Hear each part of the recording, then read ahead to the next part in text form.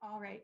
Thank you all so much for coming today. This is a dual event with in person here at Cardozo Law and also a Zoom webinar. We have 14 different law schools that have signed up to do their own watch parties to learn more about Earth law and how New York City centered law schools are forming their academics and conversations and making sure that environmentalism, environmental stewardship, or any type of sustainability is intertwined into our legal education.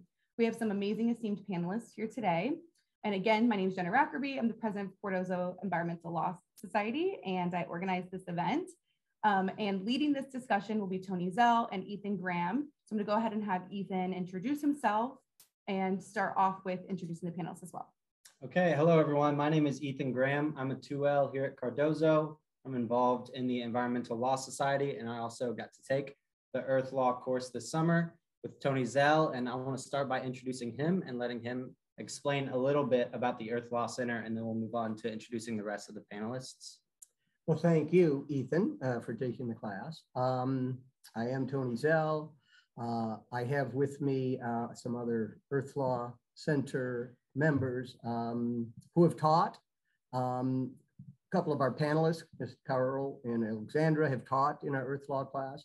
And Earth Law is, as our title of our book says, Emerging Ecocentric Law.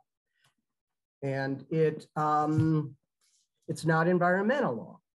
Environmental law legalizes extraction, pollution, deforestation, desertification. All you got to do is follow the law. In Earth law, that can't be legal. Earth won't make it. We won't make it if we continue to engage much longer in legal systems in which that kind of behavior is permitted.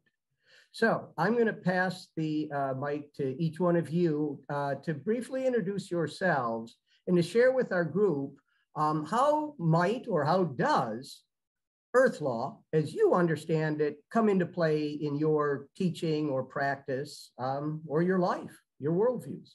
And I'll start with Alexandra. Hello, everybody. It's a good evening for me because it's 10:30 in Paris. And thank you for having me. So I am a consultant in conscious governance and conscious leadership. And I am the director of academic development at the Earth Law Center since this summer. I've been working with Tony now for just about a year, and I was a student on the Earth Law course last summer. So you can see that my trajectory has led me to, some very, very interesting development now and quite exciting new development in my career.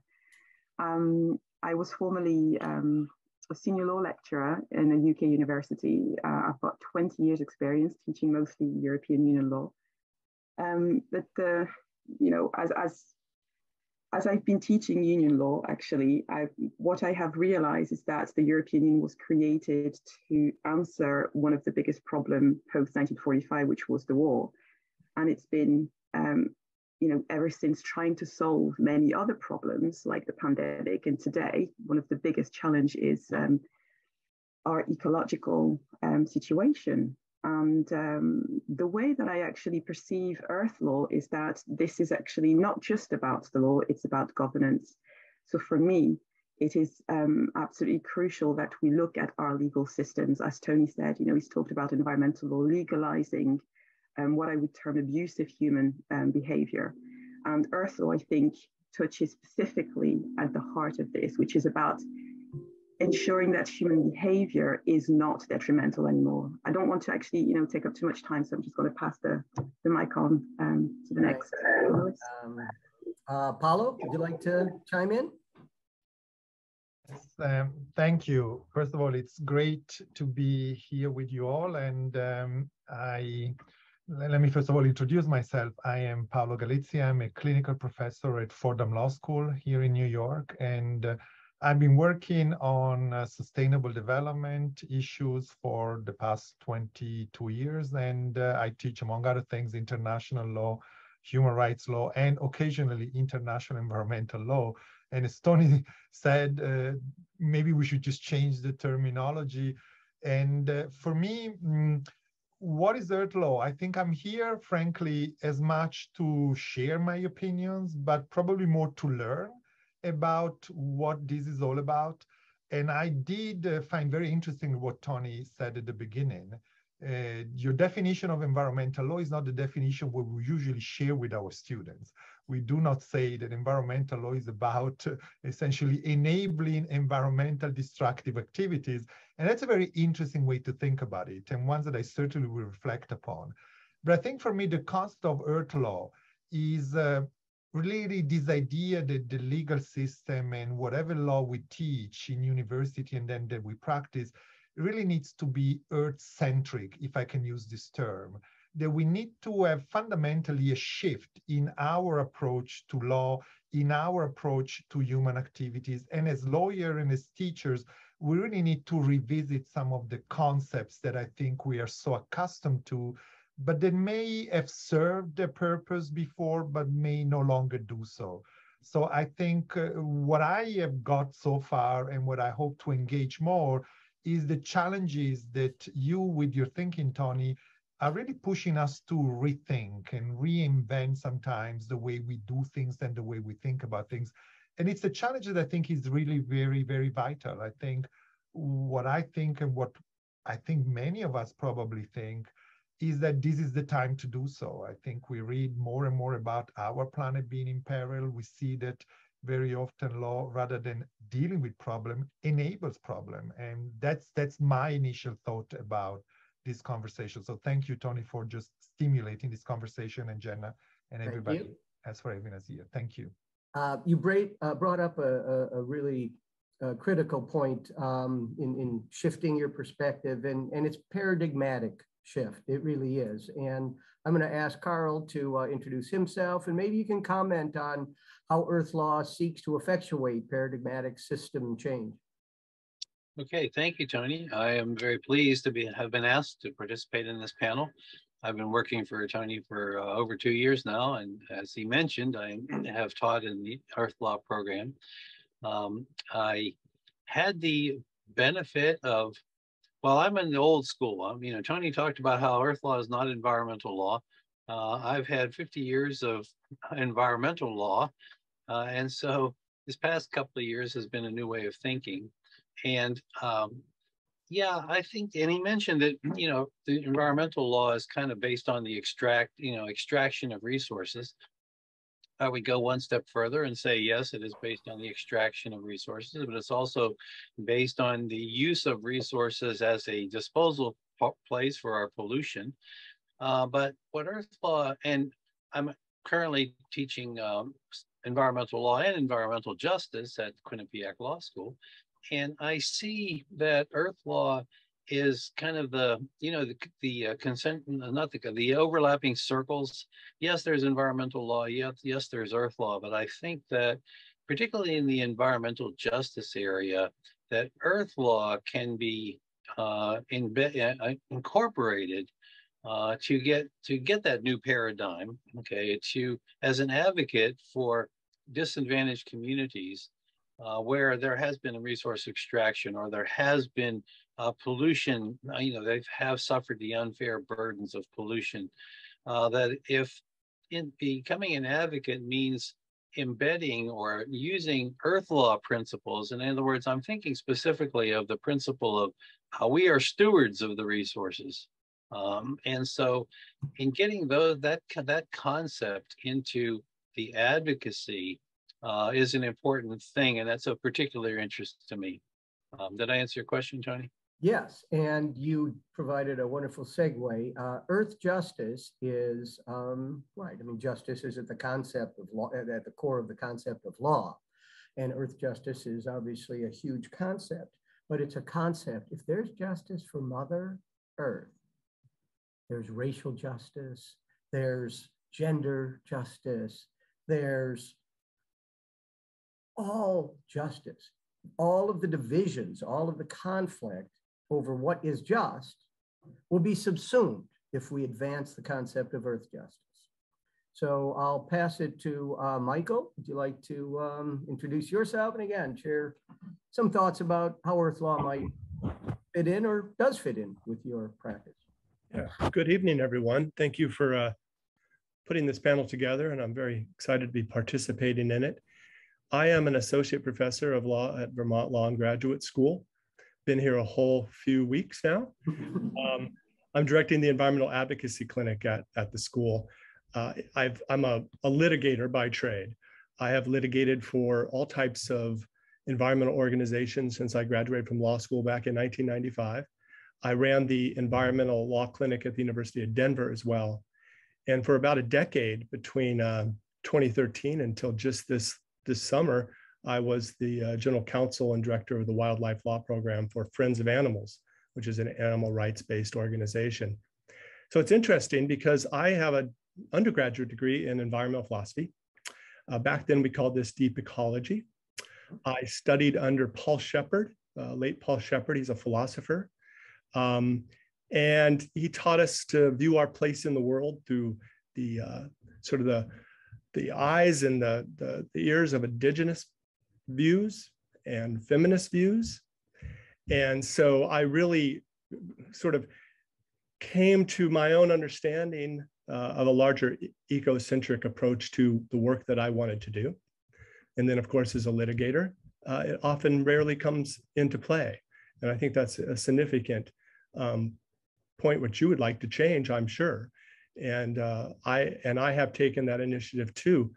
At Friends of Animals in particular, we started to develop a practical approach to what you might call an ecocentric approach by trying to argue that there should be some fundamental right of ethical consideration that extends to the activities that we undertake, that goes beyond the question of, are we degrading an ecosystem? Are we harming a species?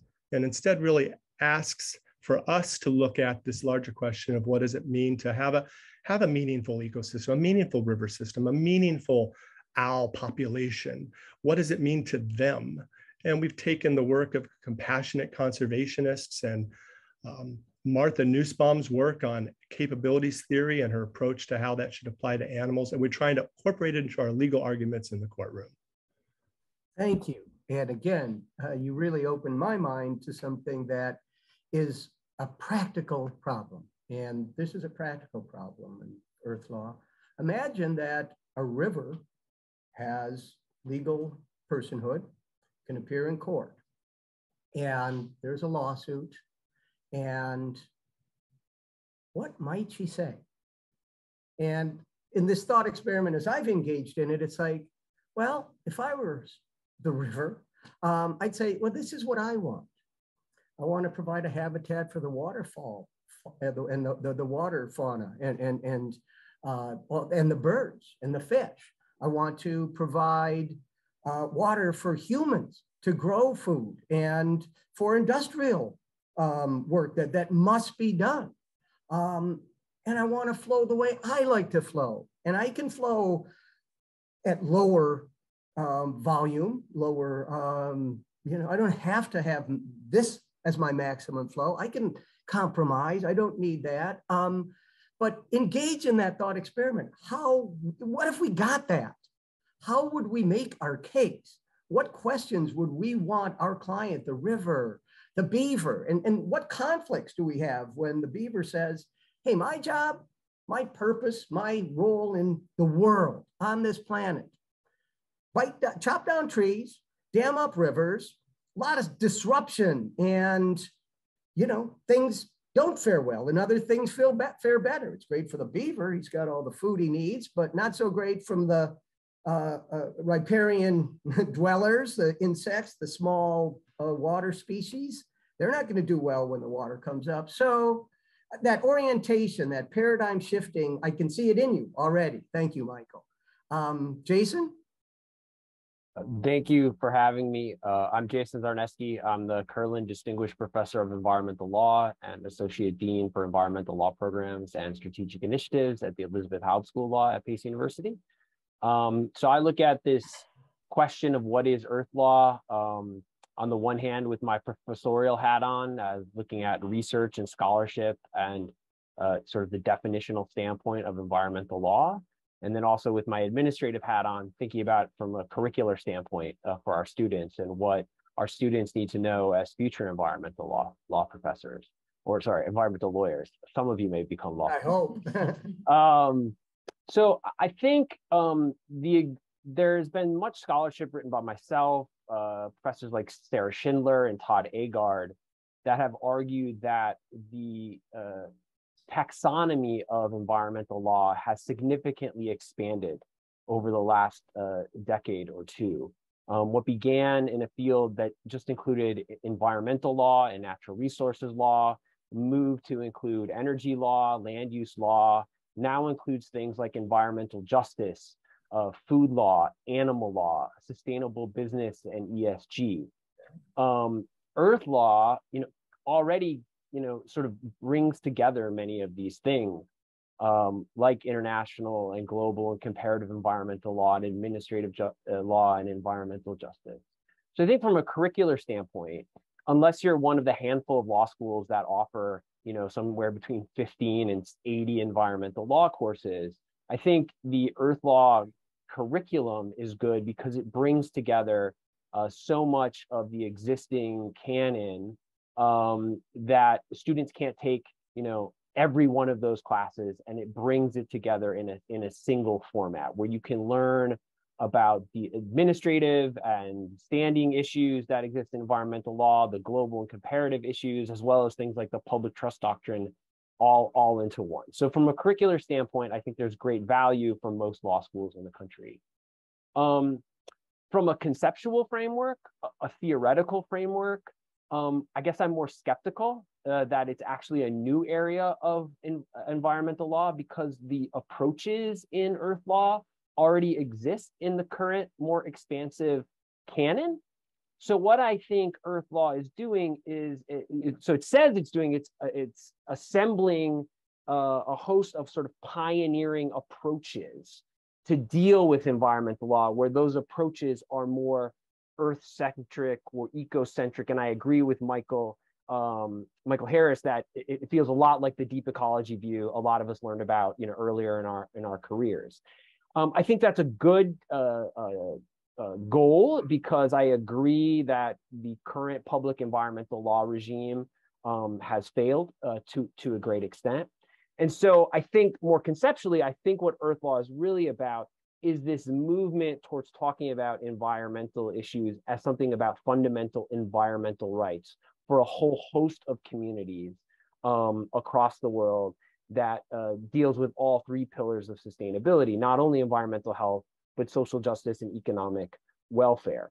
And so I think what Earth law is moving towards is sort of this, for lack of a better word, this constitutionalization of environmental rights and the recognition of those fundamental rights to also include non-human rights. So I think as a curricular view, Earth law is very helpful. As a movement towards trying to make a more ecocentric view of these rights to nature and environmental rights as part of the process, if we are going to have our existing legal framework, is a positive one. But I guess I'm a little bit more skeptical about whether it's actually a new part of environmental law, given that the canon has expanded so much. Ironically, that expansion existing as a result of the failure of traditional public law, because if your traditional environmental law statutes aren't working, you're going to move into many other areas of law in order to achieve those environmental goals. Thank you. You've opened a window into the softer skills of Earth lawyering. And it's really a completely different body of practice called integrative lawyering. And Earth law is more substantive, as you pointed out. But Earth law requires consciousness, the objectives, consciousness altering systemic change. And we want to equip law students to live healthy, full, happy, find different metrics to measure your life. Use happiness, not wealth, your hours worked, or, this is a really critical part of, and you brought this up, of the philosophical underpinnings. It's like, where does this come from? Why should we act the way we do? To be in harmony with Earth is what all Earth's beings want. How do we do that confined within our legal systems? And there's so much to be done within the extant legal system, so much to be done. But ultimately, the systems have to change. And in my experience, limited as it is, the effect of working within the system can be immediate and very positive. And it's rewarding, and we should do that. But we can't lose sight of the larger goal, which is this system cannot continue, or humankind and most other beings on the planet won't continue. Maria, what do you have to say? Hi, everyone. I'm Antonia Tigre. I'm the Global Climate Litigation Fellow at the Sabin Center for Climate Change Law at Columbia Law School. It's a huge pleasure to be here. And I wanted to talk a little bit about climate litigation and how that intersects with earth law and some of the cases that sort of fall within that broader view of earth law, as has been discussed here. So the Sabin Center has a database of climate litigation cases around the world, and nowadays has over 550 cases from almost 60 countries at this point. And obviously, these cases are brought under a wide variety of legal arguments and, attempting a wide variety of different legal remedies. And I think what's interesting for the purpose of the discussion that we're having here is looking a little bit of some of the cases that are relying on the rights of nature and sort of indigenous traditional worldviews to bring about this change in climate change and sort of ask for mitigation or adaptation measures within that sort of framework. And most of those cases are found either in Latin America or some other jurisdictions in the global south, like India, for example. So I think it's interesting to have that sort of comparison and see how some of those different types of approaches are coming from the global south and challenging sort of the more traditional environmental approaches, as have been talked about here as well. And the majority are still pending, so there have been too many decisions yet. But I wanted to mention one very paradigmatic decision from Colombia that I think it's interesting for those purposes, which was a case that was brought by mostly children and youth from Colombia, questioning deforestation in the Amazon rainforest, in the Colombian portion of the Amazon rainforest. And the court actually, the court made a very important decision, obviously recognizing that deforestation was happening and how that was infringing the rights of the youth of the population in Colombia, but also the rights of the Amazon rainforest itself. So it recognized the Amazon rainforest as a subject of rights, and there were significant measures in terms of the remedies that were granted in establishing an intergenerational pact and establishing a mechanism for the legal protection of the Amazon rainforest. It was a very important decision, and I think sort of in line with what Jason was talking about in terms of that skepticism as well. The whole problem with that is that the decision hasn't been enforced yet, and the decisions from 2018. So, on the one hand, there was this very significant decision that was all over the news, and it was very innovative. But then again, it's been over 4 years, and that the decision hasn't been enforced yet. So there is a problem in terms of that accountability too. So I'll stop there for now. Well, that's great, Maria. I would welcome questions from those remote viewers if you want to put them in the chat, or from the room, or from a panelist, or else I'm going to ask a question. Hearing no others. Let me put this out there. I have a question. Hey, okay. Yeah, sure. Can you guys hear me? Yep. Yeah, so Jason, you mentioned the idea of like fundamental environmental rights and the right to a clean and healthy environment. I know that there are cases that have been litigated in the United States court system that like expressly reject this notion. So I was just wondering like how you balance this idea of like a fundamental right to a clean and healthy environment with the like practical notions of the United States courts. Yeah, so my from what I heard of the question is the notion of environmental rights and if there can be such a thing as a fundamental environmental right given some of the litigation happening in the state courts. So New York now has a right to a healthy environment. Many other states do, like Montana. So I think there's a legal question. So what does having a right to a healthy environment mean? On the one hand, is it just sort of a procedural or a legislative right? So it essentially only confers upon a legislative body like your state legislature the ability to pass environmental laws. And actually some of the recent jurisprudence in some of the state courts, like a state like Wisconsin, where while they didn't have a right to a healthy environment, they did have the public trust doctrine, and the new jurisprudence has changed that from a constitutional right to just saying that the legislature has the permission to pass statutes related to, say, wetlands protection or having clean drinking water or clean navigable waterways. I think the difference is could you make it more of a substantive right? So in other words, a self-executing right where anyone has standing to bring a case in court because anyone's actions that somehow violate your right to a healthy environment automatically gives you standing. So first is that standing requirement. Can the constitutional state right be self-executing in order for you to even get into court? Then the second question is, what would be an issue that could rise to the level of violating your constitutional right?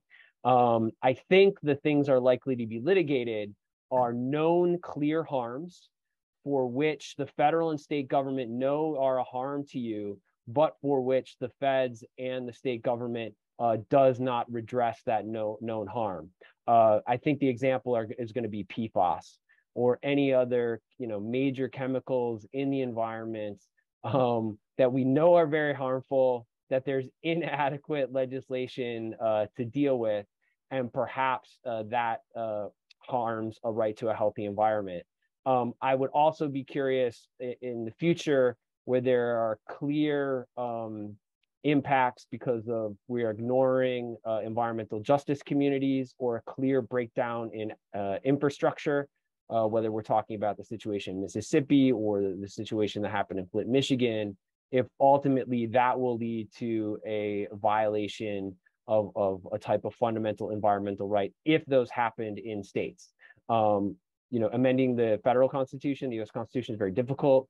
So I think we're looking at state and local law in this case, and can states develop fundamental rights to a healthy environment that are self-executing, really substantive, and what will the state courts do in allowing plaintiffs into court? And I think importantly, are they going to find those injuries to be redressable? Good. Thank you. Thank you, Jason. There is a case that will be decided next year, I expect. It's being briefed shortly, that will determine the extent of protections that can be executed, that can be constitutional protections that can be enforced under the Pennsylvania Environmental Rights Amendment. And it's a fascinating opportunity, and the Earth Law Center is well involved with the case. If you want to hear about it, I'm happy to share that. I think we have more time, Jenna, even though it's 5. We're going to go a little over time. If you need to leave for class, feel free to excuse yourself. But thank you all for the people who could make it and stick around. Ethan, you have a question from the chat. Yeah, we had a question that I think several of you probably would have something to say about, and it's concerning the intersectionality of human rights and earth rights. And right now, a lot of the environmental movement is proceeding from a human rights perspective. And so whether or not earth right or an ecocentric view conflicts with or complements a human rights based view. I'd like to hear what Alexandra has to say about that. Thank you, Tony. I wouldn't say that necessarily that it conflicts, but I think that the premise that we start with a human rights paradigm is problematic, because even the fundamental right or human right to a healthy environment is essentially looking at the environment for the benefit of the human species. It's not actually taking into consideration fully the fact that human beings are part of the Earth community and not the pinnacle, not the top of the food chain in that particular respect.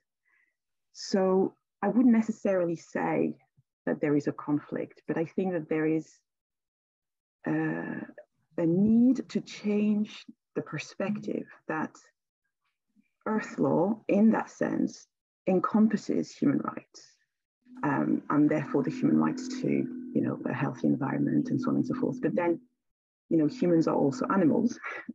So that would also be the same for animal rights in that sense, that there should be fundamental animal rights to a healthy environment. So, I mean, the way that I look at Earth law is that Earth law is, it incorporates all of the different ecocentric perspectives, like wild law, Earth jurisprudence, ecology of law, green legal theory, and so on. So, yeah. Let me share that. Sorry, a little feedback. Oh, that's better.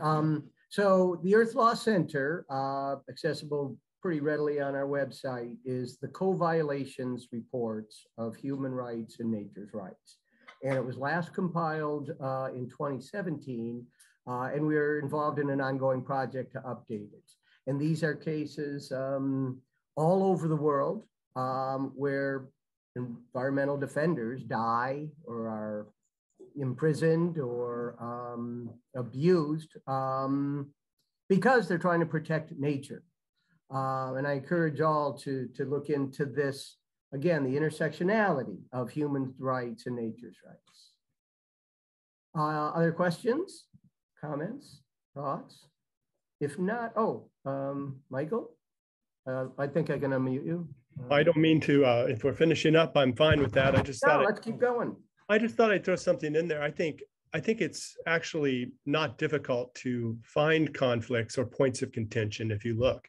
And I do think it's important not to avoid them and to make sure that we're appreciative of them, because we need to understand the views from those who may be more focused on the human rights side of this question and those on the eco rights side of it. I do think, though, that there's also just a lot of real possible connection and similarities there. I think I liked what you had to say, Tony, earlier about a river being able to relinquish some of its flow. And sometimes the question about the rights of a river becomes so focused on the river's independence that, we forget that it exists to sustain other life, including ours, and that there needs to be that discussion too. And on the environmental eco rights side, I mean, I think there are so many communities, urban communities, communities of color, communities of rural communities that can benefit from rights and nature designations, whether it's green spaces, land, air, water. It's interesting. We have been approached by a tribal client involved in a very long ongoing CERCLA issue on tribal lands. And, the students and the lawyers are all ready to gear up on some, mainstream environmental law solutions.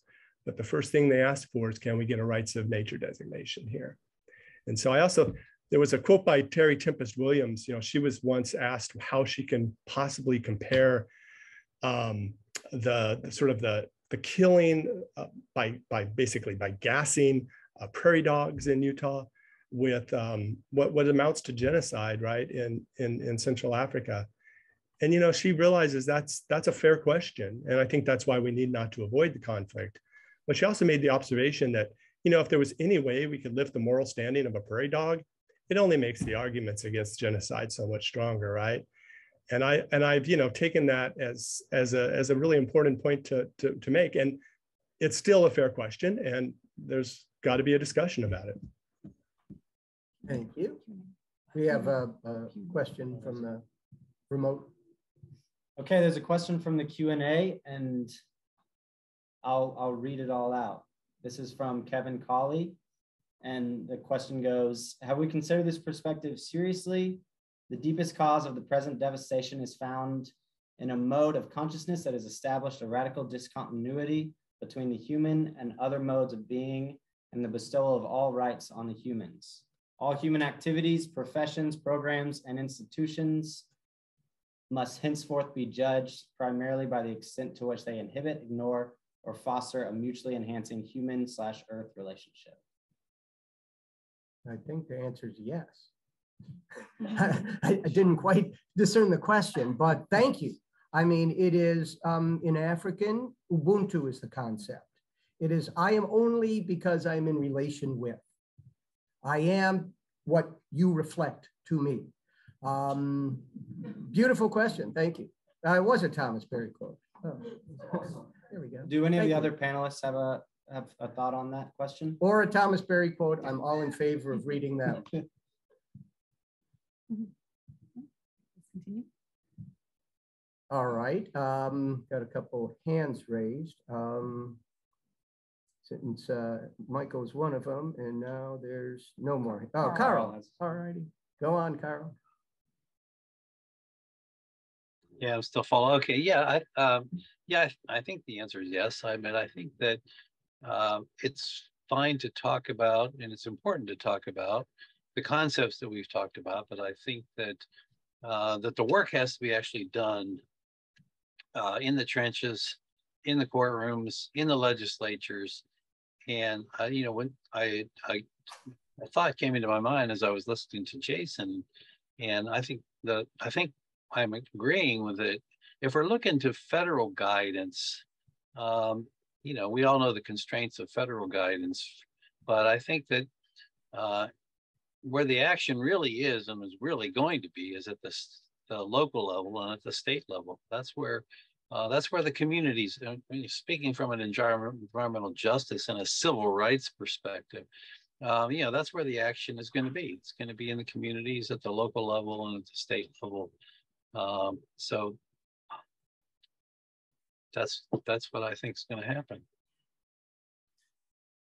I think it would be interesting to hear about the global perspective on this. So maybe Professor Galizzi and Dr. Antonio Tigre, if you all have any thoughts on why other countries have been more quick or slower to adopt Earth law concepts, or if you have any thoughts. I know the IUCN program has included some nature-based approaches and what sort of impact that has and maybe what implications that has as well.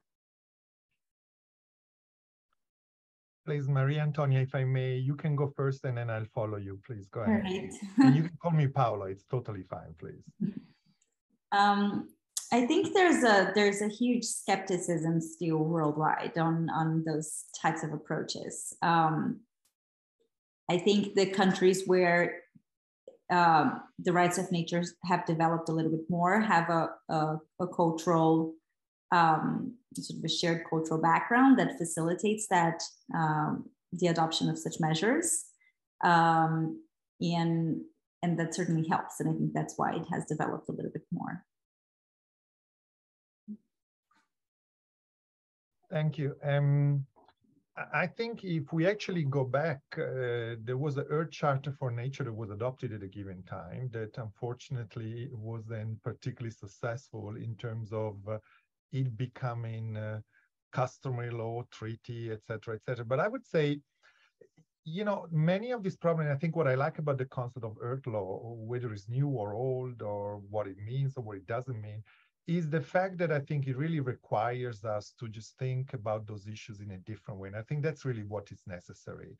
And at the global level, we also need to think more about the connection of issues and the fact that if you solve problem A, you may create problem B and C and D, and work to try to solve the solution rather than against one another, but with each other. And I think, you know, we need to have solutions at the global level. Some conversations need to be addressed at the global level, because unless all countries agree, for example, to tackle climate change, it's going to be very difficult for just one country alone, or impossible according to science, to solve the problem. But of course, then the action needs to trickle down all the way to the local level.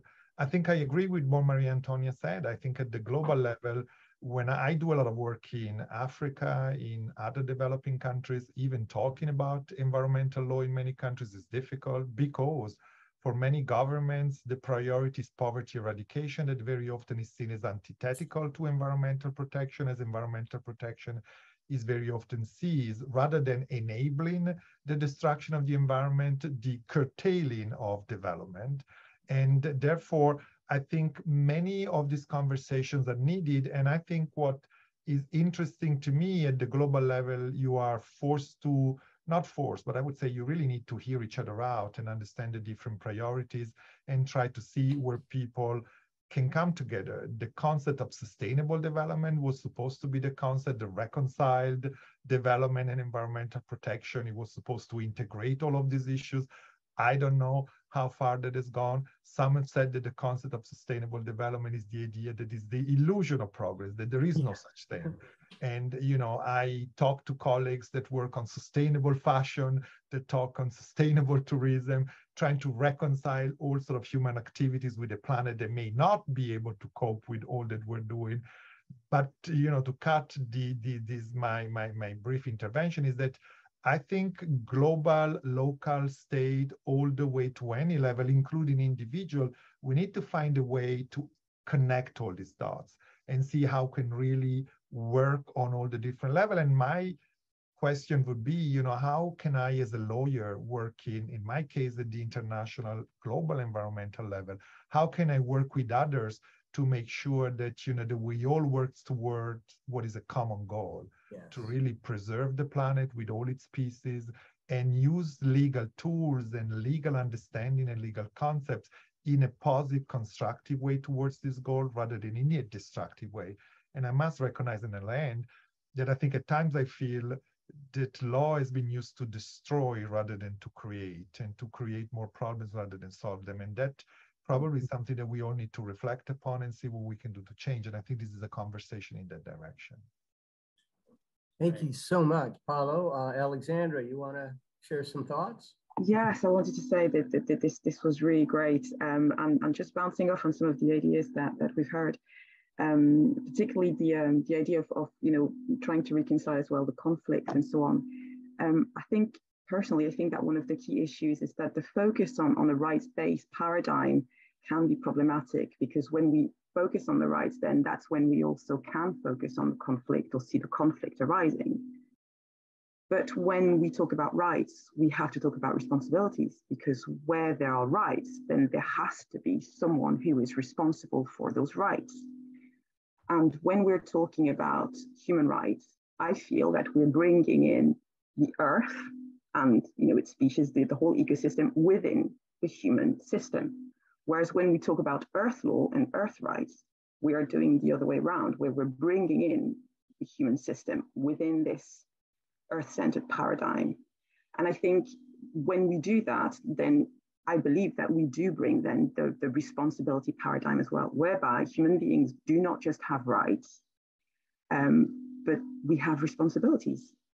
And I think the way that we can actually work towards a common higher vision or a common, you know, purpose here is to understand that we are responsible for our actions, and that our laws should reflect that, rather than just, you know, paving the way for anything that we want, because, you know, it's not just because we can that we should, but our laws should also reflect our ethical values.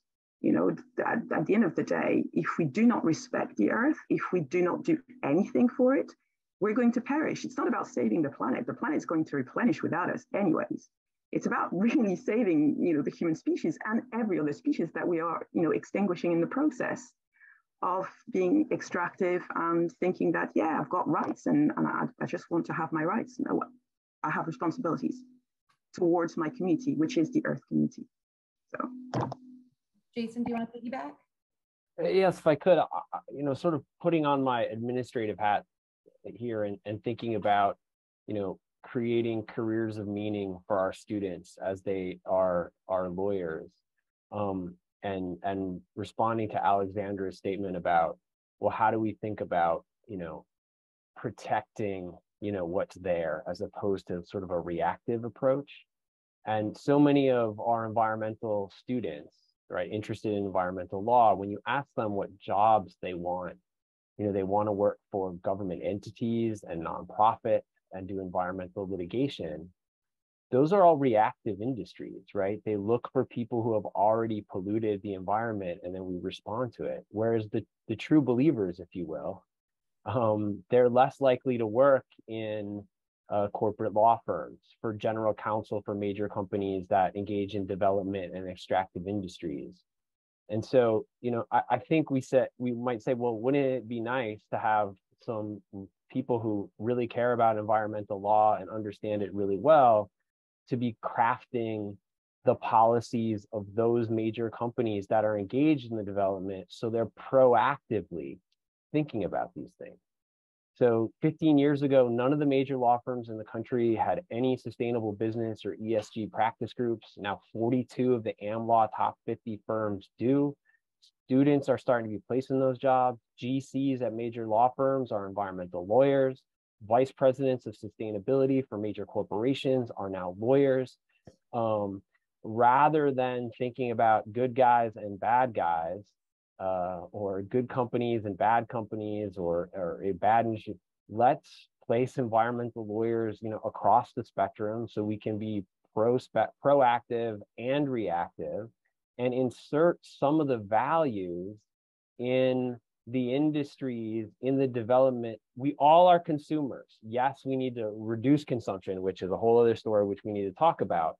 But to the extent that everything we're looking at in front of us doesn't even meet a minimum definition of sustainability, I think it would be nice to insert some of those values into some of those actors that we often deal with too reactively, and they can be proactive.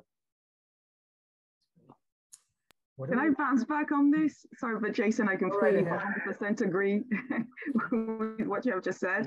Because what's the saying? Be the change that you want to see, and any change actually occurs from within. So it's from within ourselves, but we are also part of a bigger system. So we can't, if you stand outside of the system, you can't change it. You can only break it or derail it. But in order to actually really effect real change, we have to be within. So absolutely 100%, we have to go out there and we have to engage with all of these corporations and all of these big businesses that are actually part of the same system that we are in. Ubuntu, they are us and we are them as well. This is us as a whole. So we absolutely have to be involved, and we have to educate ourselves and each other in that way. Thank you. That's a wonderful segue. That's great. As we are heading into finishing up here, we have a room full of law students. Again, we have 14 different law schools logged on right now, hosting their own different watch parties. I want to give every single panelist the opportunity for some closing remarks. And I want your closing remarks to really be reflective on not just the total idea of gratitude and being thankful for the opportunities we're given, but how we as law students can take your wisdom and knowledge and love and put it into our career. What would you tell yourself when you were a 1, 2, or 3L?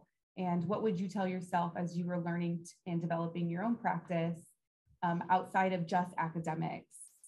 So I want to give every single person the opportunity to kind of reflect on that and give us some advice. So, how we can be better and how we can be, better environmental earth lawyers. Can I start? Yes, of course, please. The first thing that I would say is just, endeavor to be the best version of yourself and follow your bliss. Listen to your heart and understand your values, understand your operating principles in this lifetime, and dare to dream, dare to be great. Polly Higgins wrote this amazing book about daring to be great, and she's changed the world in incredible ways with the movement with ecocide in particular. And what she stated was, we are part of something that is bigger than ourselves, and that is greatness. We're all called to greatness. So we just have to feel what it is that we want to do, follow our heart in that sense, and be true to ourselves and identify your mission. Nobody's going to tell you what your mission is. You're the captain of your own ship. You're the hero of your own life. of your own journey. So you have to decide what it is what is your mission and what you want to do, and go for it and trust the process, because you may actually be taking all kinds of different pathways. I mean, I started with, my passion around environmental law. That's what I wanted to do when I first graduated, and I went completely the opposite way. And 20 years later, here I am doing exactly what I love. So yeah, trust you, follow your bliss. Michael, would you like to go next? Sure. So that's an interesting question for sure. So, I think what I would say to myself is that as a law student and a young lawyer, a new lawyer, I felt so equipped with these new legal tools to help solve, all of these problems. And I thought the law was the solution. And of course, we have laws that have amazing foresight to them. And in this country, especially, right? Laws that that to this day still have significant give to protect the natural world. They're not stale. But I guess what I would say to myself is, look outside the law. I think it's so important. For me, the last decade of my career and my, the litigation I bring has been, I would say, looking at stuff like compassionate conservationism, looking at philosophical approaches, integrating that into arguments under federal statutes like NEPA. And I think that there's just, for one thing, the law moves slowly, the legislative process moves slowly.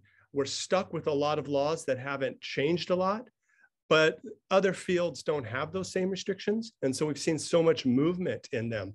I think that the way science has evolved on issues of going beyond an anthropocentric approach and looking more from the standpoint of animals and from nature is so much farther ahead right now than the law. And, I didn't really think of that as a place to aspire to focus on coming out of law school. Thank you so much. Carl, would you like to go? Sure. My reflection is that, as lawyers, young trained lawyers coming out of law school, looking at their first career, one of the first decisions that folks need to make is where am I going to focus my job search? Because everybody has to work and earn a living. Where am I going to work for communities or a law firm that represents communities? Am I going to work for nonprofits, environmental organizations, clinics like the Vermont Law Clinic, but representing, being able to bring the earth law, the ecocentric, the anthropocentric, the ecocentric view to developing proposed legislation or proposed regulations or petitions for regulations, or bringing lawsuits on behalf of environmental justice communities. I think there's an opportunity there to bring those earth law concepts into the job search, into the everyday work at a job, and into the strategizing about what you're actually doing at a working level. Certainly. Maria, would you like to go next? So I would say be curious and look at other legal systems, see what they're doing, find always a comparative perspective, because there's so much to learn from other legal systems, other perspectives, other worldviews. So I think always be curious is a good one. Paulo? Thank you. I think it's hard now to give more advice. I think overwhelmed advice. Let me say this. I think one thing that I think it's important is to know what you want to do in life, but also not to be scared about what you don't know. Like I remember when I was a student like you, I had some ideas about what I wanted to do, and some of my colleagues were in law school and they knew exactly, they had their whole life planned out. And some like me were not really sure, and were trying to understand which direction they were supposed to be going. And I remember the direction that I decided to go was very much fate, in the sense that, in Italy, at the time I was studying in Italy, you have to do your final dissertation in a particular area. I went to see a professor that was supposed to supervise me. And I was like, I don't really want to spend the next 3 months working with this person because the vibes were not particularly good. And I ended up with a professor that actually I really loved working with. And that's how I ended up being an international lawyer. And I ended up in New York. Had I chosen the other professor, probably I would be doing corporate law in Milan. So just, follow your own path. Sometimes fate chooses a path for you. Just be prepared for whatever fate brings your way. And the last thing is just follow your path. You are one individual. Being a lawyer is part of that. Decide what you want to do with the one life that you've been given and what you want to serve law with. That's what I would say. Vibes are very important. No law, just vibes, right? As Kate Shaw will say. To be my Italian ancestry that, we take everything serious, but not excessively serious. Jason, would you like to go next? I guess I've given already a little bit of career advice. There's so many. I've been thinking about this idea of Earth law as a paradigm shift in the way we think about things, and so I guess I have some advice, and perhaps I recognize that this advice comes from somewhat my own position of privilege as a tall white man with a powerful administrative position and a fancy title, but I would encourage everyone to speak truth to power and to point out injustice when you see it, and point out that injustice in a polite, kind, and not angry way. We turn on the news and we're at a pivotal moment in sort of the history of the earth, perhaps, when you look around, floods, war. If you see somebody idling their car in front of a school, ask them politely to stop. If you see somebody parked in a bike lane, in a crosswalk where someone with a wheelchair can't get across it, or a bicycle can't, ask them to move their vehicle. If you see somebody littering, ask them to please pick it up. And if you see someone mistreat another human being or an animal on the planet, ask them not to do it. I think the world could use a little bit more kindness right now. And I think that if you bring that sort of thoughtfulness, and when you see wrong happening and you call it out and you do it kindly, that would go a long way into cleaning up our planet. It would go a long way so we all worked and lived in a more pleasant and collegial environment. And so I guess I'll end the way I land all my classes, which is I hope all of the students, in light of the pandemic, and everything you went through, just take care of your intellectual, physical, emotional, and spiritual well-being. Thank you. Thank you. Tony, would you like to? Sure. I would advise my 22-year-old self to listen to my mother. My mother's earth. As I've heard throughout the comments, what are my values? I've spent great amount of time in later life orienting them. It's serenity, it's community, it's integrity, it's friendship, and it's spirituality. And if I had that in mind as embarking on my legal career, it would have made me an earth lawyer. I would be finding the ways to help Mother Earth through the legal system. And I would reflect upon my skill sets. I knew I was cut out to be a courtroom lawyer, and I would find a way to live within my values and seek my mission. My mission is to make Earth law and make Earth lawyers. And I want to express gratitude, because that's the best tool in my toolbox, and ask that anyone who wants to pursue this path, help me get Earth law into your schools. I will travel, generally looking for a couch to sleep on. If you can help there, that's cool. And I would do whatever I could to help bring Earth law and make Earth lawyers make community with you all. So. Thank you all. I'm extremely appreciative of every single panelist that's here today, every single viewer, every school that has participated. If anybody has any further questions, comments, or concerns, or you want to reach out to receive the contact information from any of our panelists, answer any further questions, please go to cardozo-envlaw, like environmental-law.com. It's our website. There's a contact form. I'm happy to answer every single email personally and make sure that you get your questions answered. We're extremely grateful for all of our Cardozo students that are here in person And it was, you know, a great event. And we hope that if anything, it helps you just think, develop, reflect on what it means to not just be a human and a member of our community, but to be a lawyer, an advocate, a friend, and to be a more powerful person in our community. So thank you all again for being here. We love you all.